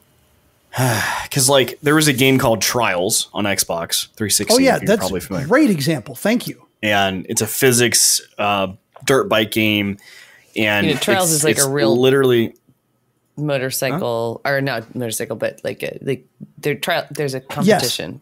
Yes. So this game is based on that, except more over the top explosions and think about circus level, but like is 100% based off of that. Yeah. Okay. So that game, like I used to play the shit out of that game because I had to get and the thing is like it had the ghost mechanic with Xbox, so you had all your friends and you would be playing and all of a sudden you see a dirt bike pass you and you're like, no, like God, how did they do that? What did they do that they got faster? That game, that's a thorn in my history. So another game was Call of Duty Modern Warfare 2. There was at the beginning of the game, in order to pick the difficulty, you could select this course, like a training course, and based on how well you did in the game, in the training course, it would select your difficulty. So once I knew that, I did it the first time, and I was like, I think you could play normal. I was like, what? I mean normal. What is this? So I had to go back, and I had to play it till I got to like veteran. And I would like literally, it was to the point where I was like taking the zip line in, and I was like throwing a grenade, and I was immediately reloading, switching weapons, and I was going through like John Wick, like pop, pop, pop, pop, and then switching over, throwing another grenade through a wall, and like I was just doing all these things like synchronized like with the thing to get to veteran, just so I could play, because I'm like has to be perfect. Like I'm not. Yeah, you get this rhythm down, and you perfect it in some ways. Now, the other really good comparison here, although it is completely different, is Superhot. Superhot is less of a time trial, time attack game, but there is that like ability and desire to go back and play a level so that you can perfect everything. Okay, I'm going to shoot here, and then I'm going to throw my gun at this guy, and I'm going to pick up the pool cue ball and throw it at this guy, and then I'm going to catch this gun that's in the air and shoot. So yeah, there's this ballet of perfection that you're trying to put together. On it. It's very it makes sense. That's cool. The other game I played, and I didn't play as much of this, although I was kind of intrigued on it, especially since there's wood in it, is Core Keeper. Now, Core Keeper, you start underground and in the dark. And you find wood, and from the wood, you're able to make torches. And you can start seeing around, and you see there's these cores that are inert. Core. I know. I'm already in. With wood. You find wood. You chop the wood in the dark and make torches. And it's one of those games in way similar to Minecraft. It looks a little bit more like Stardew Valley, except for a little bit higher res-ish, not quite as pixelated. And in other ways, kind of like Terraria, where you're starting from the basics. You gather items, you create a crafting table and you create better items, and then you find other things and you mine and you find copper and you make copper stuff. But the basis around it is there's these cores, these like 4 or 5 cores in your starting area that are inert initially, and you're trying to find crystals to power them. I don't know why yet, because it's a demo, and that's I didn't what they get told very me to far. do. All I know is you're supposed to find crystals and feed them. Like one of them is like, listen, you had me at wood. You don't have to like try to sell me on yeah, this. right. I mean, one of it's them already is downloading. like, I mean, come on. like one of them is like, you know, and now he's playing Insatiable the Gorginator or something like that. And I was like, what does he want? Like, obviously to eat a lot, but I have no clue other than he wants crystals. I do want very crystals sometimes after a long night of drinking. Yeah, right. Lyft driver, please take me through the crystals drive-through. Until you get it, and you're like, "This is the worst decision I've ever made." Like, and why would I eat get like 3 of them? crystals? I'm like, oh, and these fries don't even have salt. Only because crystals is a pale comparison to White Castles. See, I have never had White Castle. Never had White Castle. They I are have either. superior in every way. Okay. But anyway, and yet still being completely inedible, except for 3 o'clock in the morning when you're like trying to stave off the hangover. Yeah. And even then, they're not Buns that get gooey with the sidetracked. Yeah, like it's something to check out. It's got really nice aesthetics and art. I didn't get too deep into the crafting menu, but it seemed to have some depth to it for a demo. And it was pretty cool. Like you would find underground rivers, and you literally get to craft bridges that you put down to go over the rivers. And I seemed to be able to one intriguing thing is I was able to like pretty much dig anything. Like I was able to dig the walls. Sure, that makes sense. You got to dig through the walls to get places because it's almost like a 3/4 perspective, except it's not isometric. It's kind of dead on instead of 3/4. But the weird thing is like for a lark, I dug the ground and it made a hole in the ground, which I couldn't fall into because it's not a dig down like Terraria type thing. You're only on one level so far that I've known. And I was like, I created this hole in the ground, which I no longer can walk over, and I have no clue why. But it was kind of intriguing that I could do that. But speaking of intriguing, something that, let's just say Zycia was extremely concerned about viewing, being involved in, definitely did not want to play at all. Well, I wasn't going to play it, but I was going to at least, I wasn't going to play it. I wasn't going to play it. That's what he said. So, we had tweeted about some controversy about a game that was going to be released last week called Martha is Dead. And PlayStation decided that they were going to... Spoiler, by the way. There's tons of spoilers coming up. Martha is dead. Oh, yes. True. Biggest spoiler right there. Which, by the way, was taken into question multiple times during that stream. No, you know why? I blame my friend. Oh, I know here. why. I know exactly why. Yeah. I was like doing other things and working, and I was commenting like, dude, I know exactly where we're on the story, and I'm only half. Play games while I've been, it's like it was late. It was like Friday. It was like Tuesday. Yeah, it was Tuesday, wasn't it? No, was it Tuesday? No, it was a Friday. It was a Friday. It was a Friday. It was Friday. It was not a Tuesday. And I remember that I was like, though. Because Tuesday, no, I had to take the girls to school. I was like, no, this was not responsible. This was a time that you were allowed to do this. Yeah, they get a lot of time off, so So Martha is Dead is the name of the game. A lot of controversy surrounding it. PlayStation does not have the PlayStation. I don't know if they requested changes or that they force the developer to make changes to their game specifically on their platform. Everywhere else, it's the full version, but because it is a very graphic. Well, it's very graphic.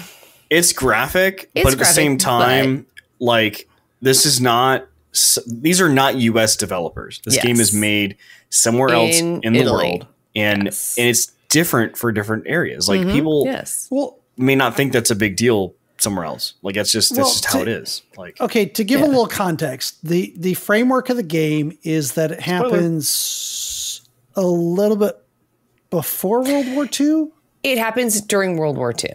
So during World War II. Yes, there are Nazis involved. There is a lot of that history that can be very upsetting to some people. So I understand. I definitely understand it.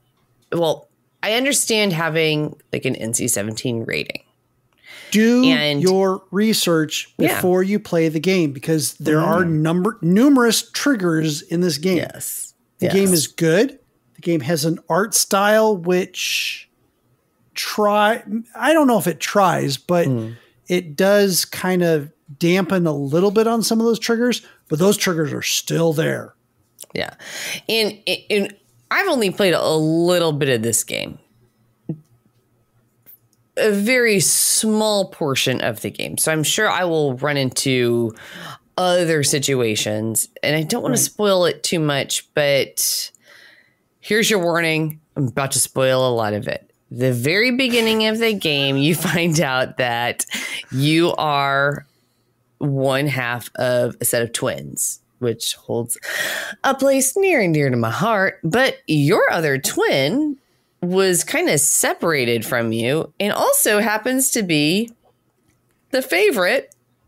There's never a favorite, just so we're very clear. In normal households, there's never a favorite. Well, if somebody's else watching. In your household, there's not a favorite. In my household, there's not a favorite. So your twin also happens to be deaf. And you find her dead. And that's the very beginning of the game. I'm not going to ruin it moving forward, but the deafness plays a part in it. It's a key part. The parents and their relationship plays a key part in it. Where you are plays a key part in it. European traditions that U.S. may not be familiar with the how mourning they deal with death, the mourning Yes. process, the interment process, which can be very different. There's going to be some things that at least the U.S. audience are going to be like, WTF, which some of them may be. Don't get me wrong. There are some scenes in this that are shocking regardless who the F you are. Absolutely. But there are other things in this that are just different cultural norms that can be out of place or shocking to the U.S. as well. Yeah. And even with that, some of this Still game fantastic. Yeah. Well, I was going to say some of this game too. Well, not some of this game. This game is not really kind of the genre of the game. It's not a first person shooter. It's not a survival horror. It's a narrative game. It's a very narrative point and click game. It is a narrative game. Yes. It's adventure. An adventure game. Yeah. Yes. Sort of adventure. Yeah. It's weird to say adventure in this type of game because it's kind of down and depressing. That is the mechanics of it. Mechanics wise, it's an adventure game. But in an adventure sense and the point and click sense, like you're not really, you're not going to be like running around and trying to run away and stuff. But as far as I've seen, I love no quick time horror games. Yeah. I love puzzle games. Especially, I love when all three of those get combined. So I've already said What Remains of Edith Finch is my very favorite game. That actually is point and click.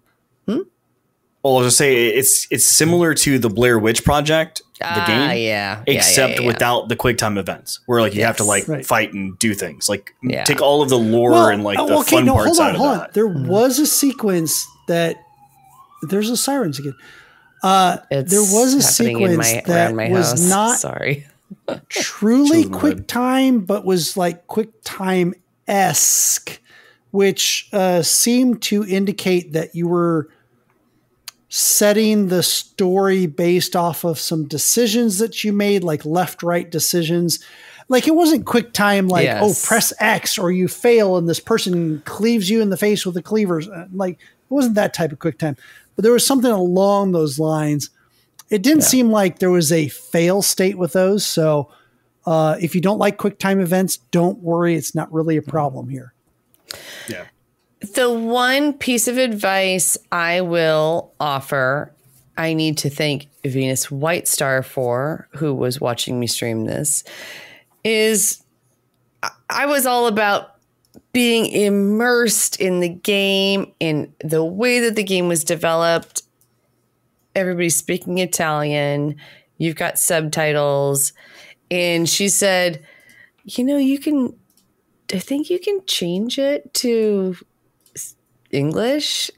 And that's probably a good idea. Subs, not dubs.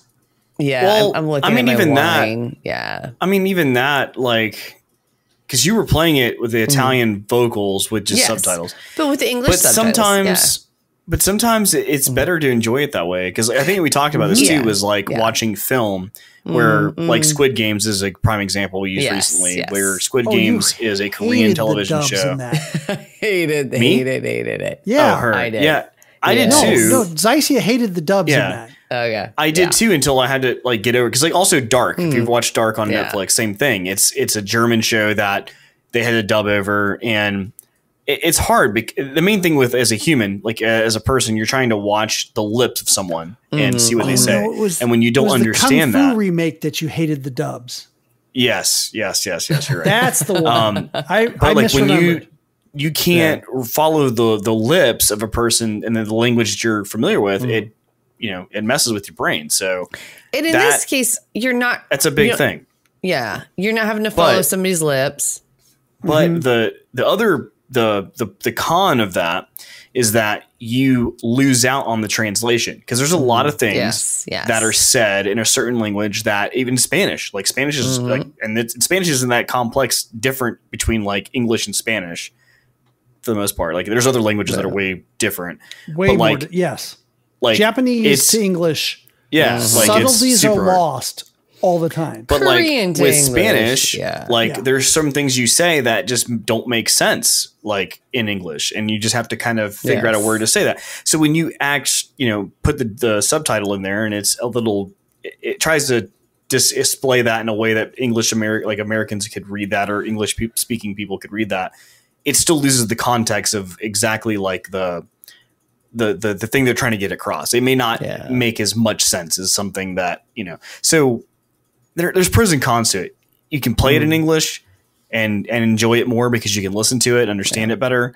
But at the same time, you may lose some value out of it because you're having to. It does feel more authentic. Yes and no. I think it's more authentic. And normally I'm a subs over dubs guy, right? Normally I'm subs over dubs. No, I agree. Like I'm subs, not dubs almost all the time. This is a video game where I could see the reverse though, because the subs trying to read subtitles takes your eyes away from the art of the game. Yep. Yeah. Because this is a game, not a movie, not a TV series. And that's kind of where I think some of the exception comes in, where I think it's a little bit more okay to go to the dubs, where that way you can be more immersed in the story because you're not sitting there reading subtitles the whole time. Right. Sorry, Day Drinker, I kind of stepped on you. It's all good. I was happy to have you guys there with me to be experiencing with me for the first time. My wife was there too, and she was like, she told me the next day, she goes, that Martha game was pretty cool. And I'm like, I mean, if you want to play it, or if you want to tell Day Drinker to get back on and play it again, I'm sure she'll do it. Like, and I will. She was intrigued too. And to get I don't get me wrong, my wife loves video games, but she loves certain video games. And to get her to enjoy something like that, to mention it again, was intriguing. So she obviously was involved in it with something that I wouldn't have expected. If I know one thing, it's today's Thursday. which means tomorrow's Friday. And I look forward to Day Drinker streaming this again on Friday. Yep. I probably will actually. Maybe eventually we'll get our Twitch channel set up. I will. Yeah, that's true. I will tell you, I was so excited about this game coming out that at dinner with my family, I said, "Oh my gosh!" I stopped what I was saying in the middle of whatever I was talking about, and my husband was like, "What?" And I go, "The game I've been looking forward to just got released," and it's been a while since I've actually said that. So I've been like, "Oh yeah, I'll download it, I'll play it, it'll be fun." But I was actually really looking forward to this one. And so that's including it's been awesome. We cannot stress enough. Do your research first. There is serious levels of graphic violence or other things, or mental violence in this as well. So make sure you research it first. Nonetheless, amazing art style, amazing story so far, and a complex story, and it's very cool. Yeah, I mean, I did not think I was going to get into this, and I was only half paying attention to it, and I was like, I am all about some moody graphics, and it is beautiful. It is very beautiful. No, it's deep and dark as this was, I was intrigued far more than I thought it would be. Very pretty and very realistic at that. It looked good. Looked real. Yep. Awesome. Well, cool. That is what we've been playing this week. So cheers to that for sure. So if you want to send us an email, send us to an email to goa@sasgaming.com. Apparently, I've had a little more alcohol than I usually have. I have had a couple of beers. I haven't done that in a while. Cheers to that. Send us an email. Cheers. So send us an email to goa@sasgaming.com, where we can read your question out loud, or even just input or whatever you want to talk about. And it is more important to send an email this week coming up as well, because next week we continue with one of our special broadcasts. We will have a game developer here on Got Our Attention. Specifically, a game developer behind a fun little match 3 game, called Minotaur Princess. Yeah, it's going to be super awesome. So hang out with us next week. We'll definitely have questions in chat for you guys to do. He'll be sending you questions at goa.sasgaming.com. Other than that, there was some announcements on our website recently. So we did put out a blog post. We mentioned a lot of different things of our turning points of this past year and things we're looking at. We're looking at trying to get some merch. So we want to hear some feedback on that if you're interested. We have some feedback on some new content we've got going on. Also that our Patreon, right? So we talk about Patreon all the time, patreon.com/sasgaming. Everybody's excited about that. Well, we've actually lowered the prices on our first tier of our Patreon. So if you're interested and maybe the price point before just wasn't, you just couldn't do that, it just didn't make sense, fine. We've lowered it down to $2 a month. So if you want to have an ad-free experience for the podcast audio, you want to have an uncensored version and also unedited, meaning you get the intermission as well. You'll get all of that with the $2 $2 Patreon subscription right now, plus a different Discord tag. And then if you want to spend $5 still, their lowest tier that we used to have is $5, you can actually do that now and get all of what I just said, plus the credits at the end of our podcast. So there's a lot of different things going on right now. We're trying to do this for you guys. We're also trying to make this, fun and exciting for you guys just as much as we are. So again, we love you guys. We appreciate it. We thank you for listening. Thank you for hanging out with us. And that's basically it. So sasgaming.com, check out all of our blog posts. We've been posting a lot of stuff on there, game reviews and things that don't really make the news or make the podcast. So feel free to check out those things there. If you have any feedback, you can find our videos, our podcast, and our blog post there. So just check it out. It's a mosh pot of everything we have currently. So anyway, that's basically it. Until next time, Ukraine, please be safe. We love you so much. I just can't. If I could just pick you all up and hide you in my basement, over here in Atlanta, or I would do that, but I obviously can't do that. So anyway, be safe out there. Until next time, you guys be safe. Easy.